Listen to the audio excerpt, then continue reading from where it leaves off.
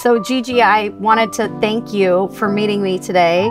So you've lived on Balboa Island how long? Almost 50 years. 50 years. And in this house you were saying, right? In this house, we built it. What's your favorite thing about living on Balboa Island? The friendliness. Friendliness? I just like everything. I love that. What's not to love? Well, when I first moved out here, I did gardening on the island. First, I worked at Bullock's Wilshire. Oh, I remember Bullock's. That was fancy. I worked there for 10 years. And then on the little side, I did yards because I loved to be out of the garden.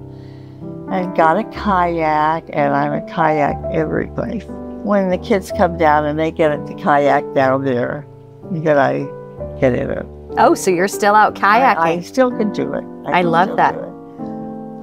And then when I started painting, I'd always put a little kayak in the picture. Oh, you did. So tell me about your painting. Someone told me you paint the pots on the island. I do, and I'd take that wagon, I'd fill it up with my paint, and they were ceramic pots, the big pots, and I'd put bricks under them, and I'd sit there, and I would paint them, and I did the whole island and little island when I first started. And that was a job. Yes. That was a big job. And I've done it ever since. But now they bring me the pots. So how did you get started with painting the pots on the island? Not really how I ever got started. To be honest with you, I don't know. I've been doing it for so long, I don't know. How long do you think you've been doing it? I was 50 years old when I moved here. And I didn't start to paint until I was 60. Oh, okay.